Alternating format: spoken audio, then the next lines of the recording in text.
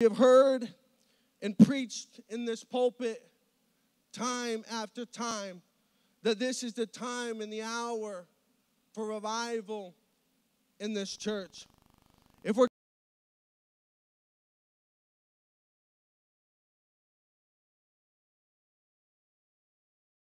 challenge you tonight to embrace your destiny, to embrace what God has for your life, for your family's life. Take hold of what God has for you. Don't hold anything back. What I see in the hearts of every single one that is here, I see history makers in this place.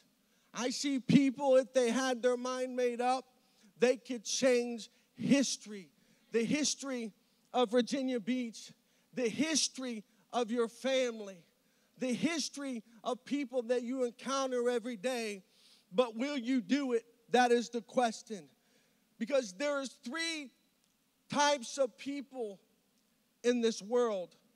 Those who watch it happen, those who wonder what happened, and those who will make it happen. See, destiny is not a matter of chance. It is a matter of choice. And it's the moments of decisions, small decisions, that your destiny will be shaped. It's decisions that you make every day on your jobs and when you wake up in the morning. That's what will shape your destiny. If you're wanting to do something for God, but you don't ever pray every day, your destiny to do something for God is not about to happen unless you put Him as a priority. Amen. The people of Israel in Joshua's day was serving God half-heartedly. This is such a familiar scripture, but I want to bring it to your attention today. In Joshua 24:15, it says, "And if it seemed evil unto you to serve the Lord, choose you this day whom ye will serve, whether the gods which your fathers served that were on the other side of the flood, or the gods of the Amorites in whose land ye dwell." This is Joshua speaking to the people. But this is what Joshua says. "But as for me and my house, we will serve the Lord." I don't know about you, but I wonder if there'd be a Joshua type of mentality that would enter into the hearts of the men and women that are in this place that says, I don't know what my cousins, my mom, my dad, my co-workers are going to do, but as for me in my house, I'm going to serve the Lord because my destiny is in my hands. My destiny and what I accomplish is in my own hands. No one is going to make the decisions for me or for you. If you're wanting to serve God and get all that you can for God, I can't make that decision for you. You have to make up your mind that I'm going to get all that I can for God, that I'm going to do everything that I can for Him. This is not the time and the hour to quit. This is not the time and the hour to give in. See, Joshua made it known to the people, I'm not a quitter. I'm not going to quit. I'm not going to give in and throw in the towel. You know why? Because his family mattered. His children mattered. Men, women. Come on, let's not be quitters. Quitter is not an option. Quitting is never an option. As I walk down the memory lanes of my own life, I'm so thankful that there was a bishop and a bishop's wife that never threw in the towel when they were at an Emmanuel Tabernacle. Come on, I know there were some tough times in their life. I know people did them wrong. But you know what? They never gave up. They never quit. And because they didn't, they met a Jerry and June that was my father and my mother. And guess what they did? My father and mother has impacted my life. I've seen true Christianity from my own home. But what if a man left the city? My parents may not have been reached to the ability that they are today. And then Bishop birthed a son that is now our pastor. And this man and this woman has impacted my life. But it's because of man. It's because of a man and woman that says, I'm not going to quit. I'm going to serve God with everything that's within me. You see, they took it upon themselves to embrace their destiny. They said, you know what? God's got a calling on my life. Come on, I'm going to embrace it. I'm going to take hold to it. So that's the reminder and the challenge tonight. Embrace your destiny like the leaders that are in this church, like the men and women that you hold up to. Embrace your destiny. You see, when you embrace your destiny, you will always impact people. Come on, we can look at men and women that Pastor and Sister Christian have impacted all around the world.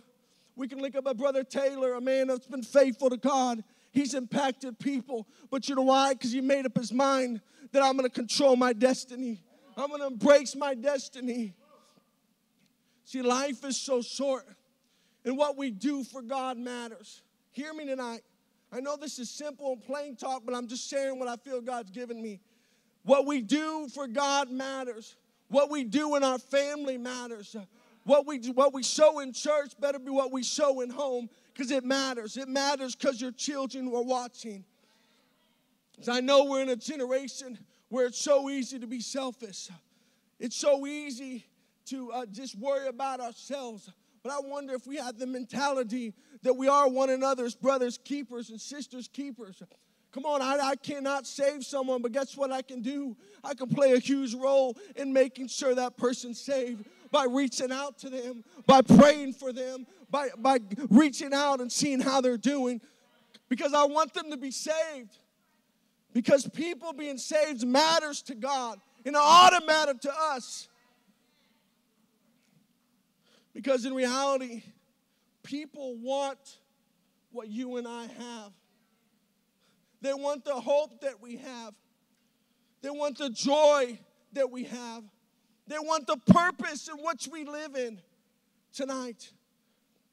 As I was studying, I came across this letter that I'm going to read to you. The letter begins with, "To whom it may concern." I'm going to leave this for whoever stumbles across my bookmark later on. It says, "I hate myself and I hate living. I let everyone down, and I feel as though I will never change or even improve. I've come to believe that my life has all been meaningless. I keep trying, and I keep failing. I have thought about and attempted suicide many times in the past. I thought that I would never be able to describe why I want to do this, and I'm right. There's no way to tell you or anyone else why I dread every day. I want my life to end. I'm tired of messing everything up. The hate rages full force towards me and only me. I have longed to forgive those who have hurt me, but I have not and cannot come to terms to forgive myself for the things I have done to myself and the things I have done to hurt those in my life. I hope you can find it in your heart to see it as a way for me not to suffer anymore, and that I'm finally at rest with myself, for being at rest with the guilt that constantly aches at my soul for so long. Please forgive me all for taking my own life so early. I tried so hard to fight against the strong battle. I have reached out for help so many times, and yet I believe I was turned away because of the things I did, and that is a punishment I am willing to take. For I know that being who I am has only brought myself and others pain. Love always and forever. As for my signature, I will leave you with the quote that says, I can't feel pain if you're dead, just sane. This was written by a teen from Florida just before he died of overdosing in drugs. I was moved when I read this letter. A young boy was in pain, looking for hope, looking for someone just to love him, to care for him. See, people that we encounter every day are dealing with thoughts like this, and they're wanting to be accepted. They're wanting to feel important. Come on, they're wanting to have some type of purpose in their life. They're wanting to feel valuable and have some peace of mind. But honestly, people don't know where to go. How can they find their answers in the world that only will let them down? Come on, trying to find love in a world that is selfish and yet even hateful. Trying to find direction in a world that is so misguided. Trying to find happiness and feel secure in a world that only gives you a false sense of security. Trying to find hope in life, show faith in that what the world can offer. But in the end, the world only lets them down. They're trying to find a peace of mind. But how can you find peace in a world that's so confused? See, it's easy to feel fearful and desperate when you don't have the answers to life problems. But guess what? Here tonight, I'm here to tell you we have the answer. And that name is Jesus. That name is Jesus. And you and I bear the responsibility to share it to one another and to those that are hurting. See, God has put in mankind a space in the inner man that only He can feel. See, people are hungry to feel that void, and they'll try it through sex and drugs and things of the world, but it will never fill that void. They will do whatever it takes to fill that void. I looked up this statistic according to IBISworld.com. Last year, April 9th, 2021, there was over $2.2 billion spent on psychic services last year, which is a spiritual type of reading. Don't tell me people aren't looking for something to be filled in the inside. Come on, they're looking for some type of direction. And people want what we have. And they need what we have. They want the hope. See, I want to encourage someone tonight and remind us what we do have. I think oftentimes if we're not careful, we can forget what we have in God. Come on, it can be a dangerous place if we let what we have lose its value. Come on, having the Spirit that lives inside of us, we can't forget the value that brings to the table. When we're hurting, guess what? We can pray and talk to a God that cares. Come on, we have people that we can reach out to in church. Guess what? And we know that they're going to love and care for us. Come on, we can't forget what we have in God. But let me encourage you tonight. The Bible says in Isaiah 55:11, it says, the word of God will never return void. That means the word of God is true. The word of God cannot be false. If He said it, it will do it. Let me remind you what the Bible says in John 6:35.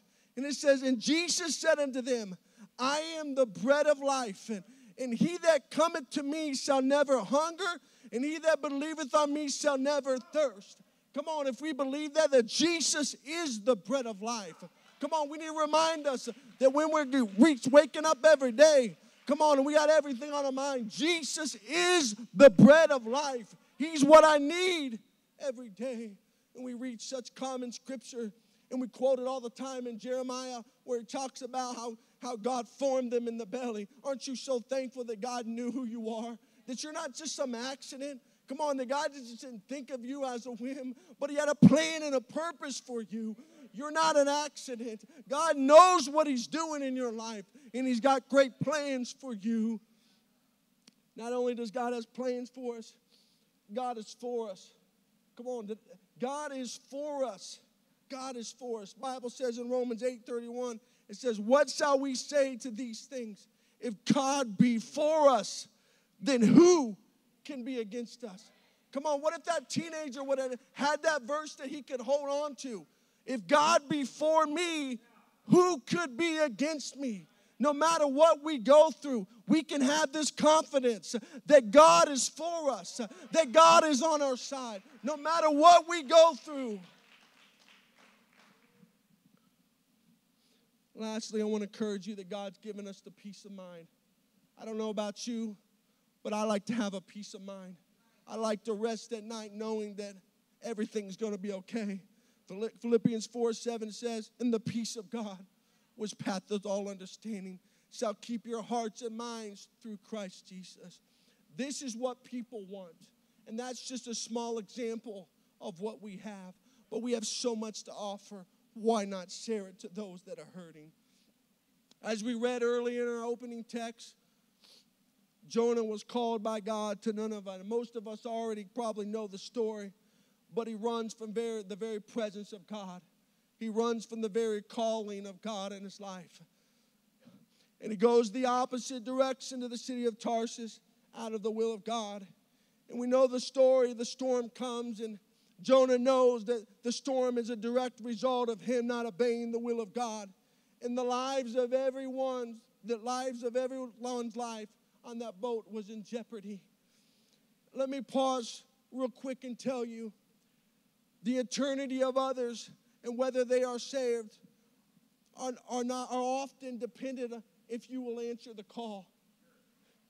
Do you hear that? Some people's lives in eternity, come on, are banking on if you will answer the call.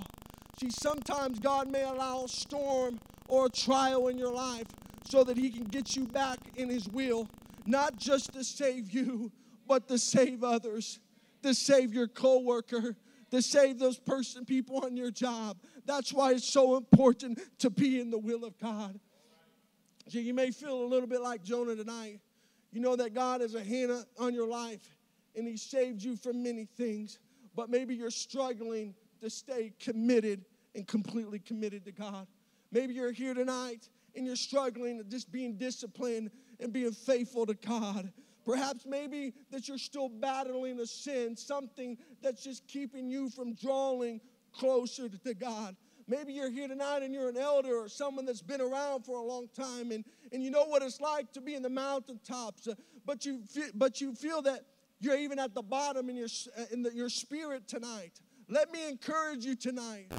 Tonight is a time of decision to say, you know what, I'm tired of thinking that way.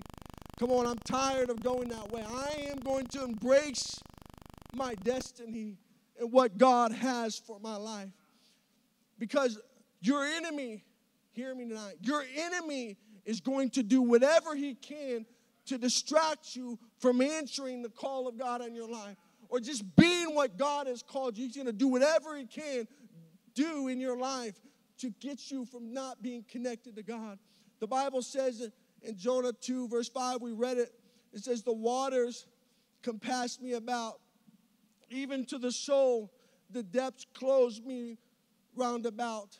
The weeds were wrapped about my head. I think it's very interesting that the Bible doesn't say the weeds were wrapped around my body, but it says it was wrapped around his head.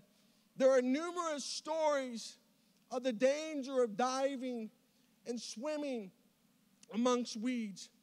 When a swimmer gets caught in the weeds, they often find themselves panicking.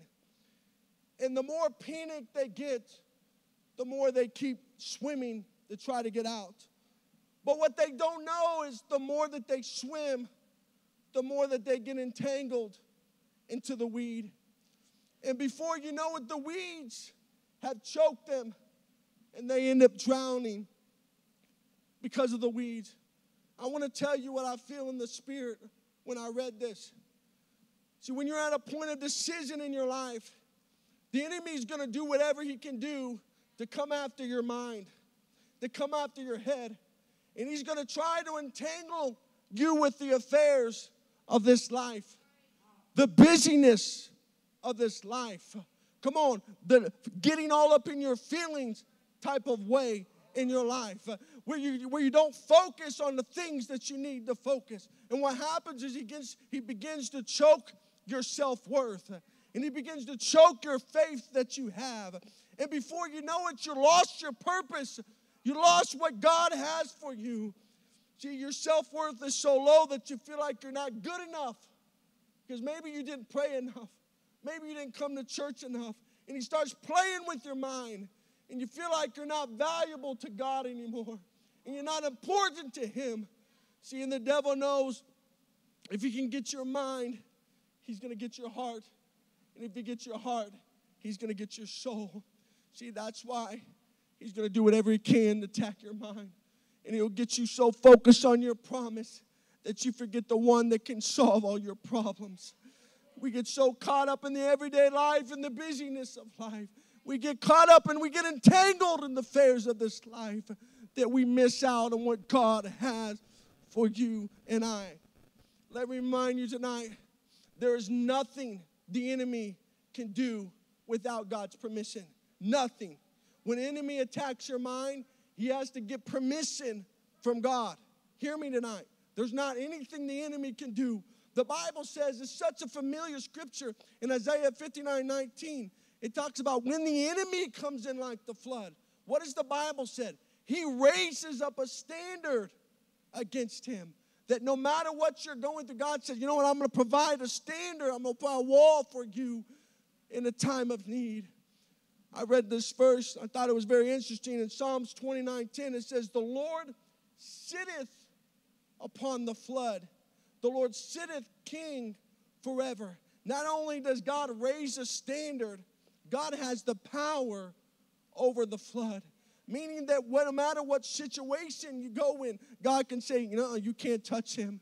Come on, you can't touch him in that area. You can't touch my son, my family. You cannot touch those people in Virginia Beach. They've got a call, and God's got great plans for their life. But tonight I want to ask the question, what's holding you back from embracing your destiny?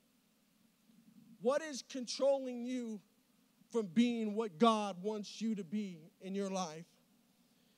See, we allow silly things to get in our life sometimes to control us. Come on. When it comes to waking up on Sunday morning, we say, you know, I'm tired. In all reality, if we had to work, guess what? We'd be up working. We just allow silly things to get in the way when it comes to the things of God. If we could put that slide on the screen, I want to look at this. You guys probably have seen this before.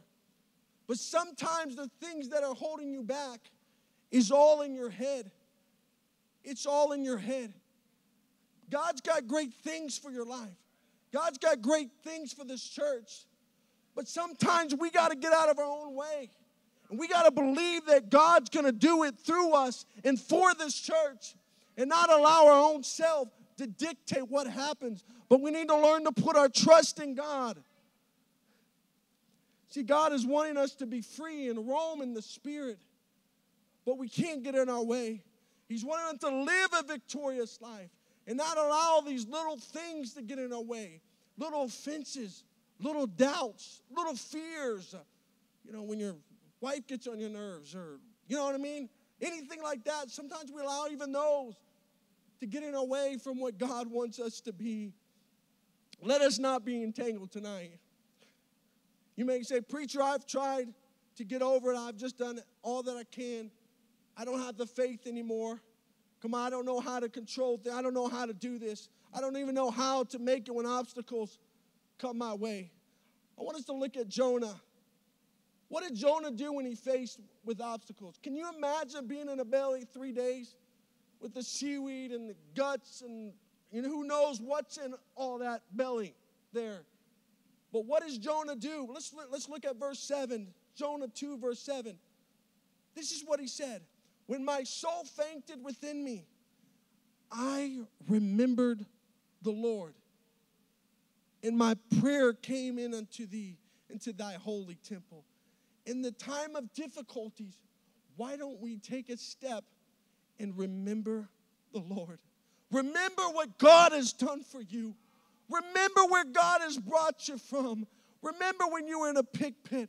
Remember when you were struggling with different issues in your life and maybe you came from abuse and all that junk. Remember where God brought you from. Remember the mercy and the grace that God had towards you when you sinned knowingly, when you know it was wrong. God still loved you and he still cared for you. Remember the times that God met you. Come on, we've all had those moments.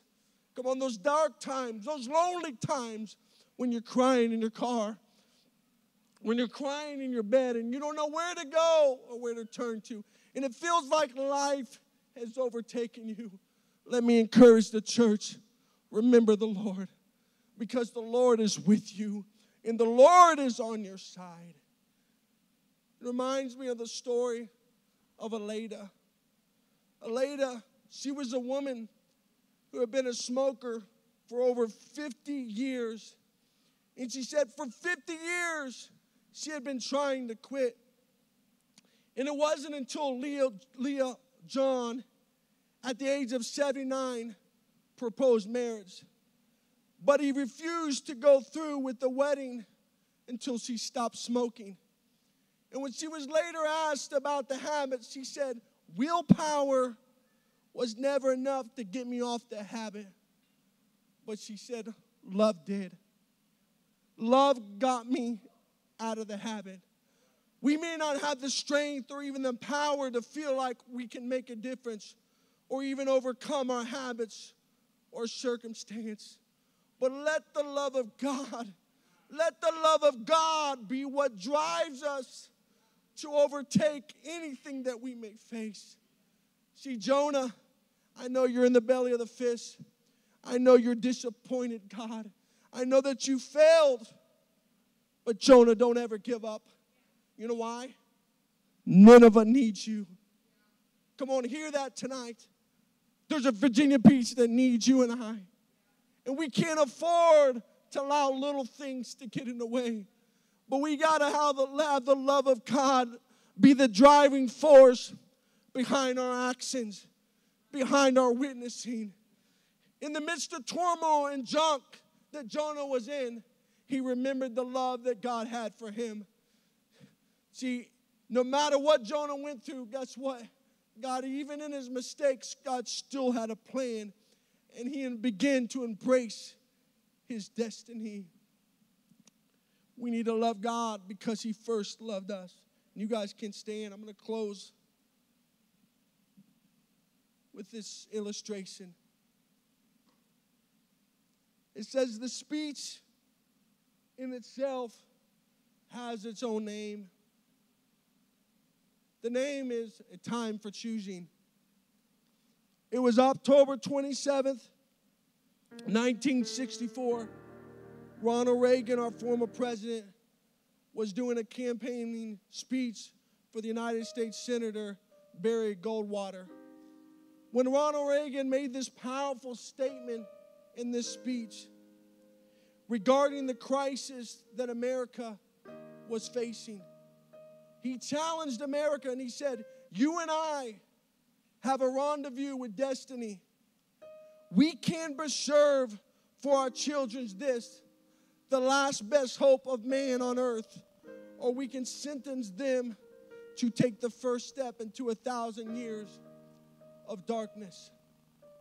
We have the right to determine our own destiny. Just like the spirit behind Ronald Reagan that said, America, you have the right to determine and to preserve your children.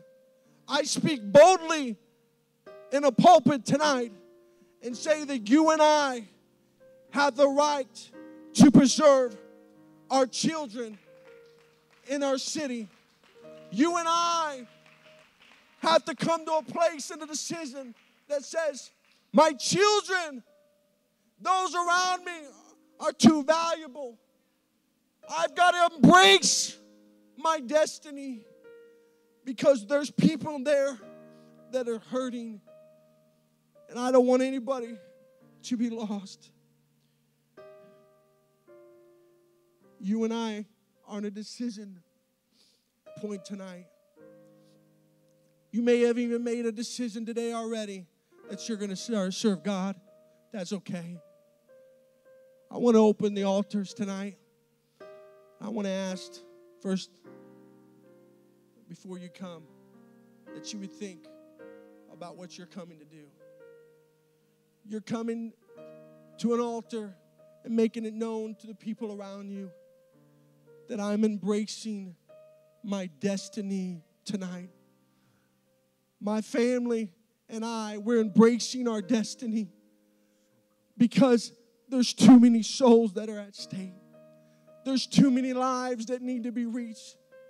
If we're going to see the potential and the growth that God has for the city, each and every one of us need to go above and beyond. than they did before. We have to be willing to push our flesh aside and say, I'm going to embrace my destiny tonight. I'm not going to run from it. I'm not going to be like Jonah and run from it. So tonight I open the altars. I want there to be a commitment tonight that I'm going to embrace the destiny that God has for me. If they begin to play music in the background, I open this altar. I want you to come with the right mind. Come on, don't come because a preacher has forced you or begged you to come. I want you to come because God is pricking your heart tonight. I want you to come with a commitment more than ever before. I'm going to serve God. Come on, as for me and my house, we're going to serve the Lord. I'm not going to run away from what God has for me, because there's people in Nineveh that need to hear the word of God. In the name of Jesus. In the name of Jesus. Oh God, let the Spirit of God reign in our hearts. Come on, baptize us with a fresh commitment tonight. A commitment, God, to control our destiny and put our destiny in you. In the name of Jesus.